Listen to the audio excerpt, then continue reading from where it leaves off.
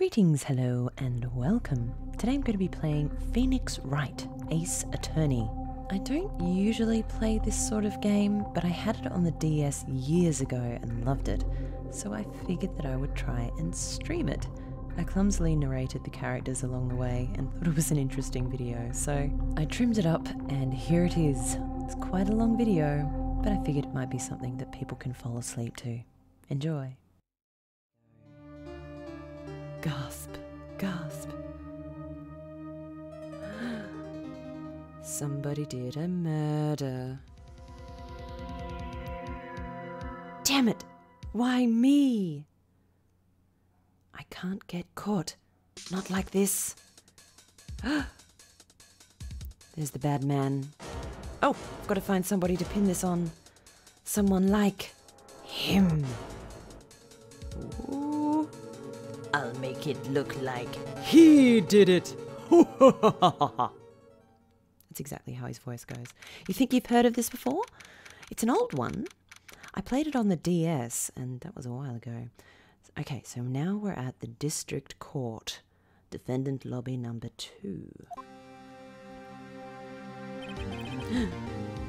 Boy, am I nervous. Mia. Right! Oh, hiya, Chief. Whew, I'm glad I made it on time. Well, I have to say, Phoenix, I'm impressed. Not everyone takes on a murder trial right off the bat like this. It says a lot about you, and your client as well. Thanks. Actually, it's because I owe him a favor. A favor? You mean you knew the defendant before this case? Yes. Actually, I kind of owe my current job to him. He's one of the reasons I became an attorney. Well, that's news to me. I want to help him out any way I can. I just really want to help him. I owe him that much. Crash thud. It's over. My life, everything, it's all over. Ellipses. Is that your client screaming over there? Yeah, it's him. Death, despair. Oh, I'm gonna do it. I'm gonna die. It sounds like he wants to die. Good detective work there, Mia. Yeah, sigh. Oh, there he is. Nick! Oh, his name is Butts. So there you go. G'day, Non. Welcome. So, we've just had an introduction to this game. There's a murder. And this guy, who's apparently a friend, is being framed. So, we're the attorney. We have to help him. Nick! Hey there, Larry. Dude, I'm so guilty. Tell them I'm guilty. What? Give me the death sentence. I ain't afraid to die. What's wrong, Larry? Oh, it's all over. I'm finished. Finished. I can't live in a world without her. I can't. Who took her away from me, Nick? Who did this? Oh, Nick, you gotta tell me. Who took my baby away? The person responsible for your girlfriend's death? The newspapers say it was you. There we go. My name is Phoenix Wright. Here's the story. My first case is a fairly simple one. Sploosh. A young woman was killed in her apartment. The guy they arrested was the lucky sap dating her. Larry Butts. My best friend since grade school. Our school had a saying, when something smells, it's usually the butts. In the 23 years I've known him, it's usually been true. He has a knack for getting himself into trouble. One thing I can say, though, it's usually not his fault. He just has terrible luck. But I know better than anyone that he's a good guy at heart. That, and I owe him one, which is why I took the case, to clear his name. And that's just what I'm going to do. All right. So that's the startup of the case. Let's head to the district courtroom. Ooh. Wow, that looks spiffy. Court is now in session for the trial. No, I'm not going to bother with all these voices. Court is now in session for the trial of Mr. Larry Butts. The prosecution is ready, Your Honor. The defense is ready, Your Honor. Ahem. Mr. Wright, this is your first trial, is it not? Yes, Your Honor. I'm, a little nervous. Your conduct during this trial will decide the fate of your client. Murder is a serious charge. For your client's sake, I hope you can control your nerves. Thank you, Your Honor. Ellipses. Mr. Wright, given the circumstances, I think we should have a test to ascertain your readiness. Yes, Your Honor. Gulp.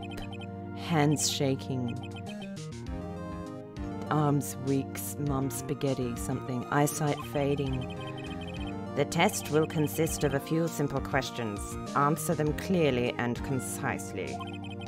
Please state the name of the defendant in this case. It's Larry Butts. Hang on, I think... Can I just click on it? Yeah, good. The defendant? Well, that's Larry Butts, Your Honor. Correct. Just keep your wits about you and you'll do fine. Sorry. That's pretty hilarious. It's like, what's the name of the defendant? And that's like, okay, you're ready to do a trial for murder. Oh, next question. Okay. This is a murder trial. Tell me, what's the victim's name? Woo! I know this one. Glad I read the case report cover to cover so many times. Alright. It's... wait. Uh-oh.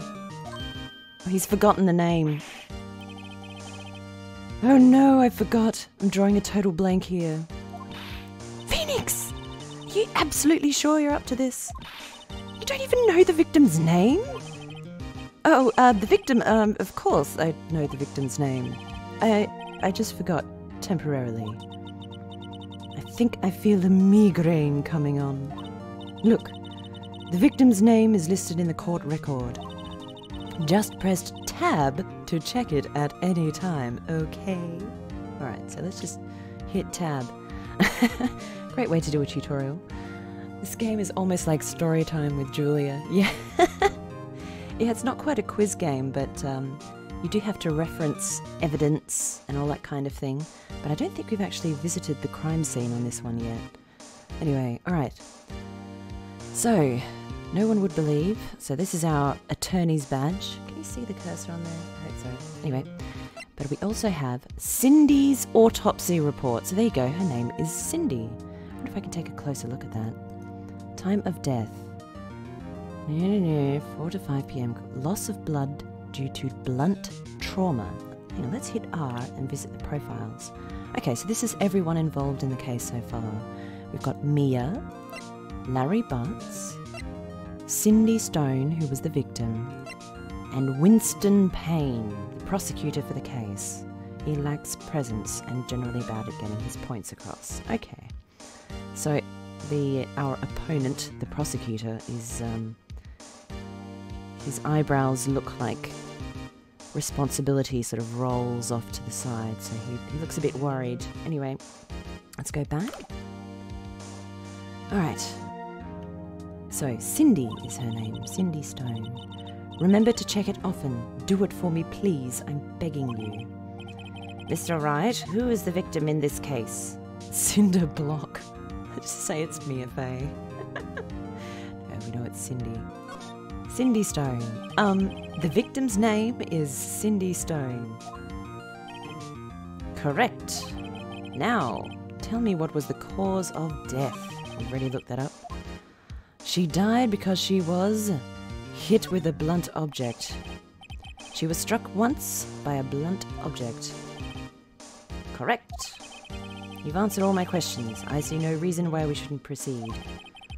You seem much more relaxed, Mr. Wright. Good for you. Thank you, Your Honor, because I don't feel relaxed, that's for sure. Well then, first, a question for the prosecution. Mr. Payne? Yes, Your Honor. As Mr. Wright just told us, the victim was struck with a blunt object. Would you explain to the court just what that object was? The murder weapon was this statue of the Thinker. It was found lying on the floor next to the victim. I see. The court accepts it into evidence. Statue added to court record. And there it is. Just a little statue. It's rather heavy. Also reminds you of the game L.A. Noire. In that there are detectives and you have to gather evidence and stuff. Yeah, for sure. I haven't played that game in quite a while. Didn't mind it. Alright, let's continue. Right. Be sure to pay attention to any evidence added during the trial. That evidence is the only ammunition you have in court. Use tab to check the court record frequently. Let's do that right now. So now we have the Thinker statue in the evidence. So I can't do anything with that just yet other than to look at it. Oh, you beat L.A. Noire. Nice. You play that as well, Non? But you could move around in that one.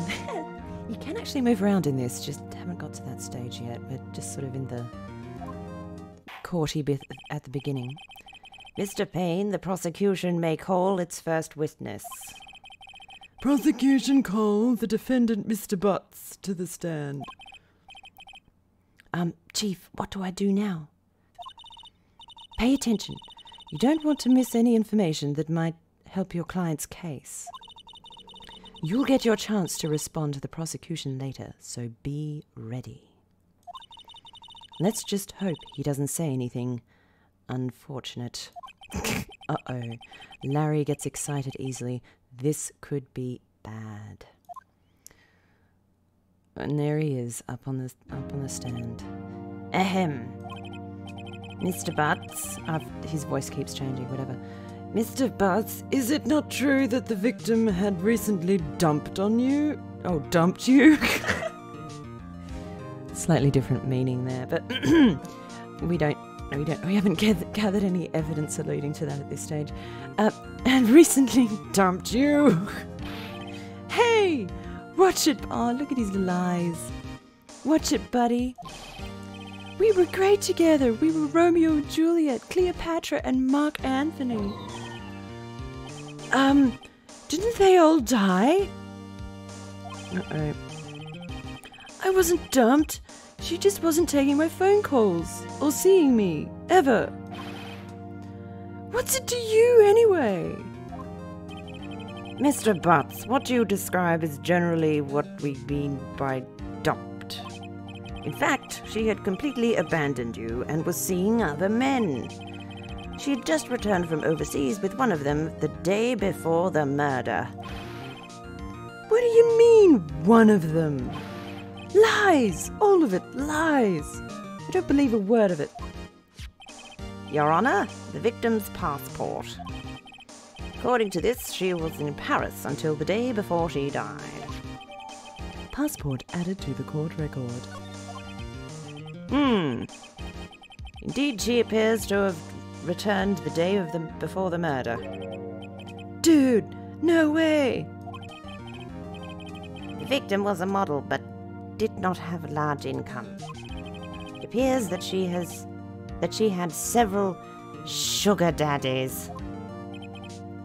Daddies? Sugar? Oh, poor Butts. He's getting so hurt right now. Yes, older men who gave her money and gifts. She took their money and used it to support her lifestyle. Dude! We can clearly see what kind of woman Miss Stone was. Tell me, Mr. Butts, what do you think of her now? Right. I don't think you want him to answer that question. Yeah, Larry has a way of running his mouth in all the wrong directions. Should I wait and see what happens, or stop him from answering? Bill and Ted. Dude, yeah. He's got that vibe about him. Let's, I guess, stop him from answering. My client had no idea the victim was seeing other men. That question is irrelevant to this case. Oof, wince. I'll take that uppercut in logic. Dude, Nick, what do you mean irrelevant? That cheating she-dog? I'm gonna die. I'm just gonna drop dead. Aww. Yeah, and when I meet her, I'm gonna get to the bottom of this. When I meet her in the afterlife, I think I missed that. Let's continue with the trial, shall we? I believe the I think the voices are changing every 3 seconds. I apologize. I believe the accused motive is clear to everyone. Yes, quite. Oh boy, this is so not looking good. Next question. You went to the victim's apartment on the day of the murder, did you not? Gulp. Well, did you or did you not? Well, maybe I did and maybe I didn't. Huh? Uh-oh. He went. What do I do? So now we have an option. Save him, have him answer honestly, or stop him from answering. This might be a mistake, but I'm going to have him answer honestly. I know. I'll send him a signal. Tell the truth. Yeah. I was there. I went. Ooh. The court's gone all funny and whispery over that. Order. Well, Mr. Butts. Dude, chill. She wasn't home, man. I like how the voices just change constantly. So, like, I didn't see her. Objection! Your Honor. Oh, how did he go? I've forgotten. Your Honor. No. Your Honor, the defendant is lying. Lying? The prosecution would like to call a witness who can prove Mr. Butts is lying. Well, that simplifies matters. Who is your witness? The man who found the victim's body. Just before making the gruesome discovery, he saw the defendant fleeing the scene of the crime. Oh, no. Order. Order in the court. All right, so there we go. Yes, different every time with the voices. Hey, I'm trying, man. It's hard. Order in the court. Mr. Payne, the prosecution may call its witness. Yes, Your Honor. This is bad. On the day of the murder, my witness was selling newspapers at the victim's building. Please bring Mr. Frank Sarwit to the stand. Ooh. Oh, here he is. Oh, that's the guy! That's the guy! Mr. Sarwit, you sell newspaper subscriptions. Is this correct? Oh, yes. Newspapers, yes. Mr. Sarwit, you may proceed with your testimony. Please tell the court what you saw on the day of the murder. Witness testimony. Dun, dun, dun. All right, here we go. I was going door to door selling subscriptions when I saw a man fleeing an apartment. I thought he must be in a hurry because he left the door half open behind him. Thinking it strange, I looked inside the apartment. When I saw her lying there, a woman, not moving, dead, I quailed in fright and found myself unable to go inside. I thought to call the police immediately. However, the phone in her apartment wasn't working. I went to a nearby park and found a public phone. I remember the time exactly. It was 1 p.m. Ooh! There is an inconsistency. I'll have to see. Look, I'm seeing this already. Here is the case report. Time of death between 4 and 5 p.m.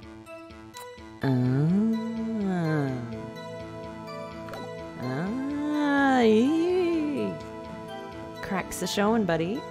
That grin. It's not going to get you anywhere. The man... Can I object?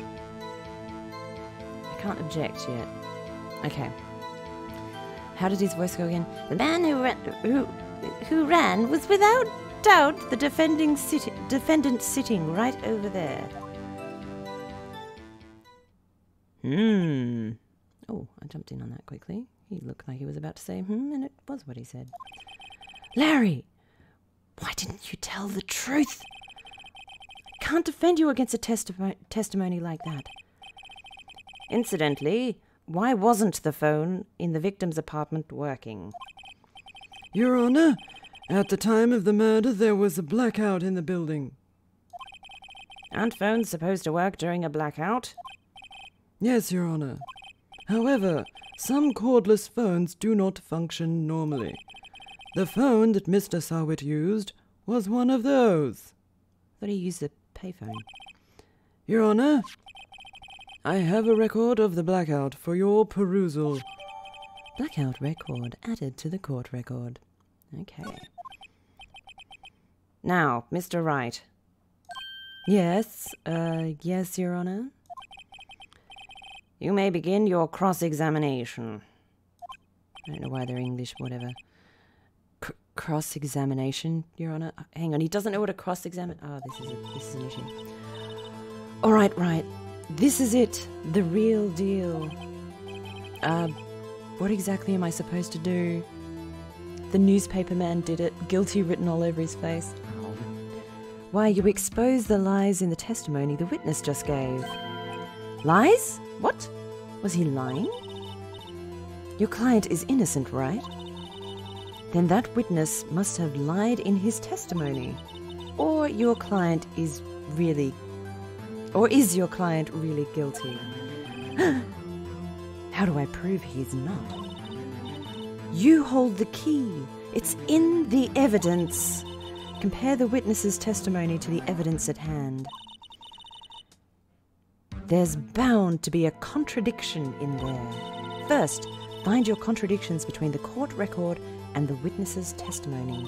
Then, once you've found the contradicting evidence, present it and rub it in the witness's face. Okay. Open the court record with tab and point out the contradictions in the testimony. Here we go. Look at you. Witness account. Alright. I was going door to door when selling subscriptions when I saw a man fleeing the apartment. So, this statement seems to be correct. Because even Butts's account fits with that. I thought he must be in a hurry because he left the door half open behind him. Okay. Thinking it strange, I looked inside the apartment. Then I saw her lying there, a woman not moving, dead. Well, she is dead, so that's right. I quailed in fright and found myself unable to go inside. I thought to call the police immediately. However, the phone in her apartment wasn't working. Okay, it seems to be all right. I went to a nearby park and found a public phone. I remember the time was exactly 1 p.m. Oh, that's the one. Let's present evidence. Dun dun dun. Present. So, that's the time. Objection! You found the body at 1 p.m. Are you sure? Yes, it was exactly 1 p.m. for certain. Frankly, I find that hard to believe. Dun dun dun. Here's evidence. Your statement directly contradicts the autopsy report. The autopsy notes at the time of death was sometime after 4 p.m. There was no body to find at 1 p.m. How do you explain this 3-hour gap?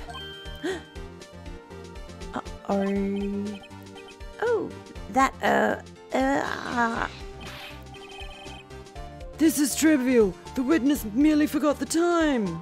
He's sweating. After this testimony, I find that hard to believe. Mr. Sowett, why were you so certain that you found the body at 1 p.m.? Gee, that's a good question. Great job, Wright. Way to put him on the spot. That's all you have to do, point out the contradictions. Lies always beget more lies. See through one, and their whole story falls apart. Wait, I remember now. Would you care to give your testimony again? Okay, so now he's going to redeliver the testimony to explain his kerfuffle with the time. So let's see how that goes. You see, when I found the body, I heard the time. There was a voice saying the time. It was probably coming from the television. Oh, but that was 3 hours off, wasn't it? I guess the victim must have been watching a video of a taped program. That's why I thought it was 1 p.m. Terribly sorry about the misunderstanding. Well, that's bollocks. I see. You heard a voice saying the time on the taped program. Mr. Wright, you may cross-examine the witness. Right. You know what to do. I've got this one. Yes, we know what to do. Because there was a blackout. So there couldn't have been electricity. Alright, so, see when I found the body, I heard the time. We just need to find the right point to press for evidence. There was a voice saying the time. It was probably coming from the television. Lies! Let's present the blackout record. From noon until 6 p.m, so it's impossible. Present. Hold it right there. The prosecution has said there was a blackout at the time of the discovery. And this record proves it. You couldn't have heard a television or a video.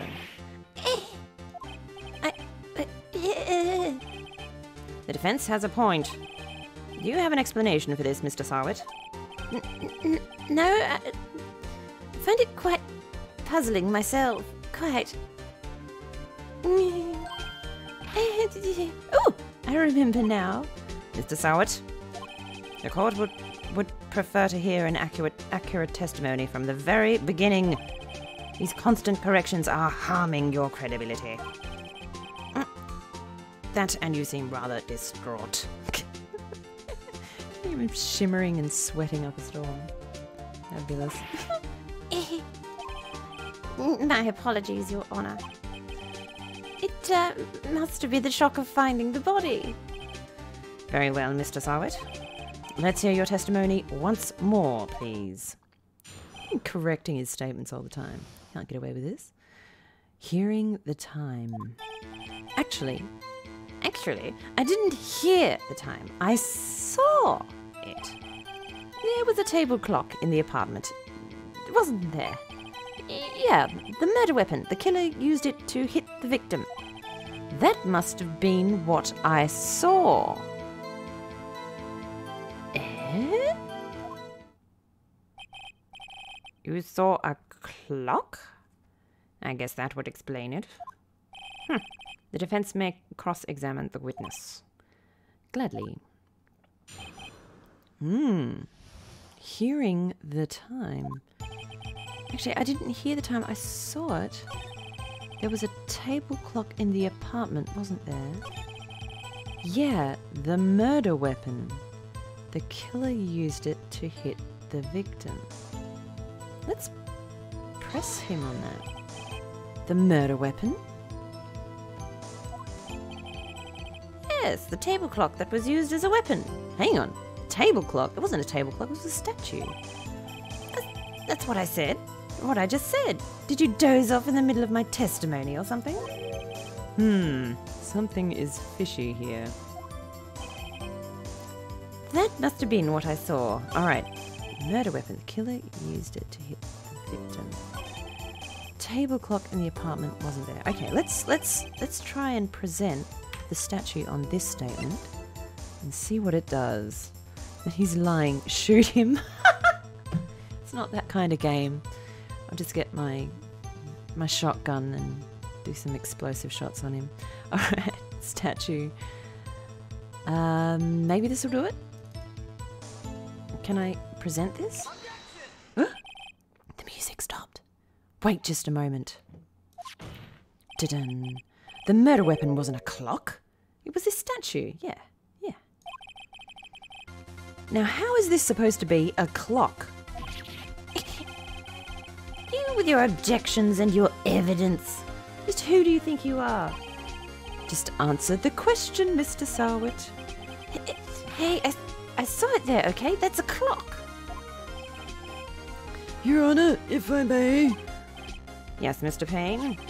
as the witness stated, this statue is indeed a clock. The neck is a switch. You just tilt it and it says the time out loud. As it doesn't look like a clock, I submitted it as a statue. My apologies. I see. So the murder weapon was a table clock after all. Well, Mr. Wright, it appears that the witness's testimony was correct. This is a clock. Do you have any problems with his testimony now? I don't know. I need to look at it. Can I look at the clock? A statue in the shape of the thinker. It's rather heavy. It's lying through his teeth. He sure is. There's not much I can do. Well, of course I have a problem with his testimony. He's lying. Your Honor, there's a gaping hole in the witness's testimony. I think you're exaggerating here, dude. The only way he could have known the weapon was a clock is to hold it in his hand. Okay, yeah, no, that's fair enough. Stumbling into the right answer. Yet the witness testified that he never entered the apartment. Hang on, yes, he did enter the apartment. He tried to use the phone. Clearly a contradiction. Indeed. The witness knew it was a clock because he went into the apartment. Maybe I misread that. You're lying! You were inside the apartment on the day of the murder. Oh yeah? Prove it. Prove I went in there. I'll do better than that. I can prove you were the one who killed her. Oh, goodness. You struck her with the clock, and the shock of the blow triggered the clock's voice. Oh, you busted now. That was the sound he heard. Indeed, gavel strike. Order in the court. Intriguing. Please continue, Mr. Wright. Yes, Your Honor. Dun dun dun. Mr. Sarwit, the sound must have left quite an impression on you. Understandable, since the murder weapon spoke just as you hit the victim. That voice was burned into your mind. Alright, see you, Nun. Have a good one. That's why you were so certain about the time. What's the meaning of this? This is all baseless conjecture. Baseless? Just look at the witness's face. Yeah. Would the witness care to elaborate? Did you strike the victim with the clock? That day, I never. Look, the clock I heard go Oh, goodness. He lost his wig. Shut up, shut up, shut up! I hate you! It was him, I tell you. I saw him. He killed her. And he should burn, burn, give him death. Oh, goodness. Did you see that ragey wig throw? Order? Order in the court, I say. Your Honor, a moment, please. There isn't a shred of evidence supporting the defense's claims. Mr. Wright. Your Honor. You claim the sound the witness heard came from the clock. Do you have any evidence? The whole case is riding on this. I'd better think it through carefully. Your Honor, the sound Mr. Showit heard was definitely this clock. A fact which is clear if you simply try sounding the clock, examine the clock's batteries, ask the neighbors. Let's try sounding the clock. Let's sound the clock now, here, in this court. Your Honor, may I have the clock? I ask the court to listen very carefully. Beep. I think it's 8:25. Ooh, that certainly is a strange way to announce the time. Well, he is the thinker, after all. So, we've heard the clock. What are your conclusions, Mr. Wright? Mr. Payne, can you tell me what time it is now? He says it's currently 11:25, even though it was 8. Ack. As you can see, this clock is exactly 3 hours slow. Precisely the discrepancy between what Mr. Sarwit heard and the actual time of death. So, Mr. Sarwit, try to talk your way out of this one. Ha ha! You forgot one thing. Uh-oh. What's he talking about now? While it may seem like that clock is running 3 hours slow, it proves nothing. How do you know it was running 3 hours slow on the day of the murder? Because you heard it? If you can't prove that, you don't have a case. He's right. How am I going to prove that? Damn it! I was so close. Mr. Wright, it seems you lack the critical evidence to support your claim. Yes, Your Honor.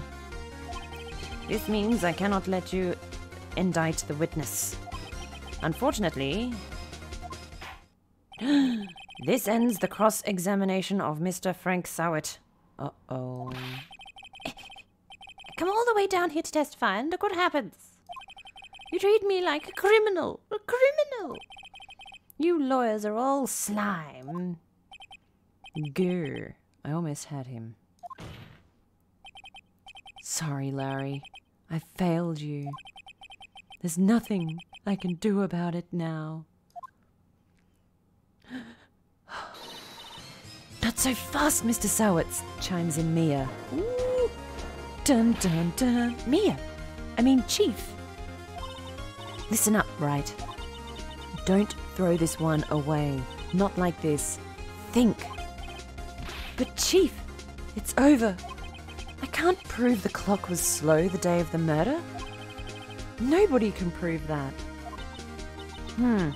Well, yes. But that doesn't mean you can't still win. Try thinking out of the box. Don't waste time doubting the facts. Assume the clock was 3 hours slow and think through it. Ask yourself, why was the clock 3 hours slow? Figure out the reason and you'll have your proof. Right.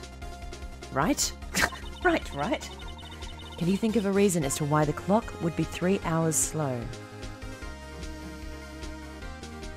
Because he hit her. Perhaps dislodged the batteries? Something like that? Let's see. Ellipses. Maybe I can prove it. You must have evidence somewhere that can prove it, Wright. Find it and let them have it. Well, Mr. Wright? You say the clock was already running slow on the day of the murder. Have you found evidence to support this claim? Of course. There is a piece of evidence in the court record that can prove my claim beyond a doubt. Hang on, what are you talking about? Time of death, 4 to 7 a.m. Blunt trauma. Statue of the thinker, it's rather heavy. Victim arrived home from Paris the day before the murder. And the electricity was out from noon to 6 p.m. So it's not plugged in, so it'll be battery powered. Ha! Tough words. Let's see you pull this one off. Let's see. The evidence that proves why the clock was running slow. The autopsy report. Because if he said 1, maybe they put the...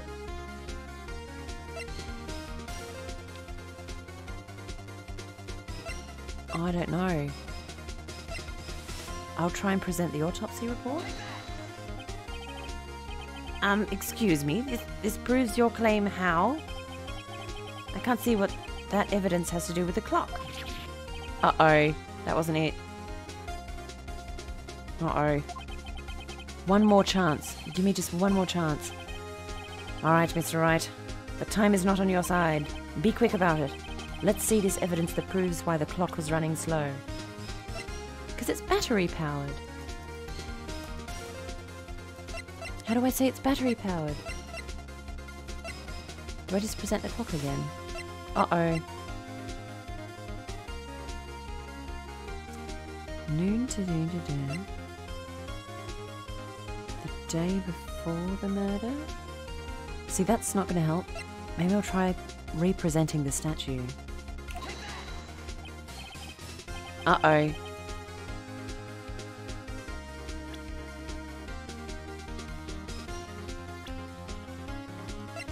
Uh-oh. It doesn't look like I can do it. Wait, look at the evidence. Uh-oh. Arrived home from Paris the day before the murder.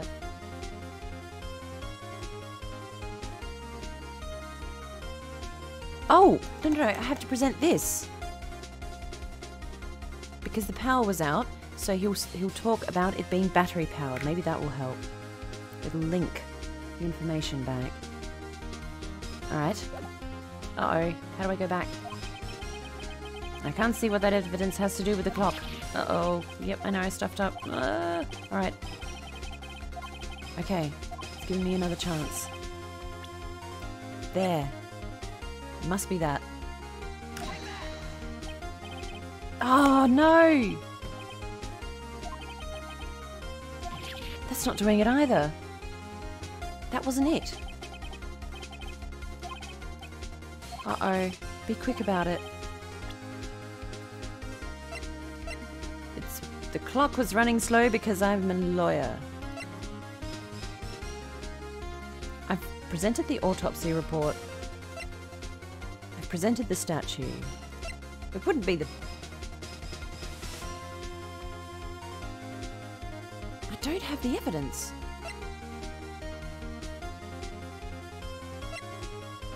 Okay.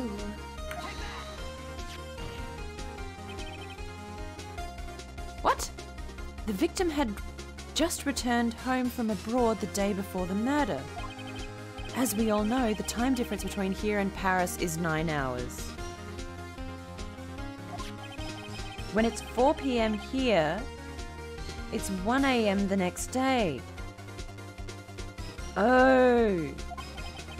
The clock wasn't 3 hours slow, it was 9 hours fast. The victim hadn't reset her clock since... Oh, that's not him talking. The victim hadn't reset her clock since returning home. Welcome back. Oh, no, you're not back. Misread that. Never mind. That's why the time you heard when you struck her dead in her apartment was wrong. Aha. There we go. Proof enough for you, Mr. Sowett. Or should I say, Mr. Did It? Oh my god. You tried, Phoenix. Critical. Oh, jeez. Did he just foam at the mouth and pass out? Gavel clomp. Order. Order, I say. Well, this case has certainly turned out differently than we all expected. Mr. Payne, your witness. He was arrested and has been taken away, Your Honor. Very well. Mr. Wright. Yes, Your Honor? I have to say, I'm impressed. I don't think I've ever seen someone complete a defense so quickly and find the true culprit at the same time. Thank you, Your Honor. At this point, this is only a formality, but this court finds the defendant, Mr. Larry Butts, Not guilty. Hooray! We saved our high school friend.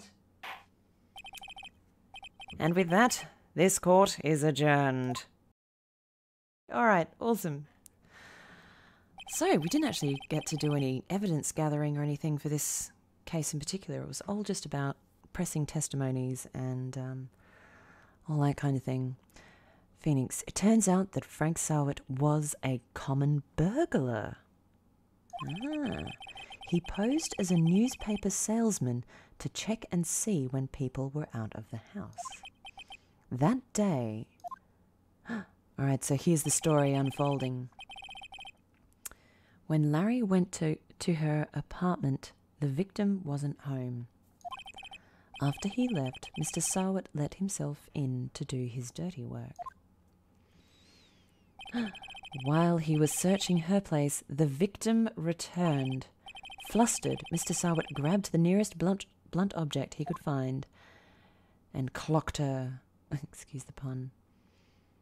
Oh no. August 3rd, 2:32 p.m. District Court. Defendant lobby number 2. Phew! Still can't believe we won. Right! Good job in there. Congratulations. Thanks, Chief. I owe it all to you. Not at all, not at all. You fought your own battles in there. It's been a while since I've seen a trial end on such a satisfying note. I've never seen the Chief looking this happy. If she's this glad, imagine how Larry must feel. And there he is. My life is over, dude. Larry, you're supposed to be happy. What's wrong now? Nick. Don't worry about me. I'll be dead and gone soon. Good. Wait, no, I mean bad. Bad. Larry, you're innocent. The case is closed. But my Cindy Windy's gone, man. Gone forever. Larry, she was a... No, never mind.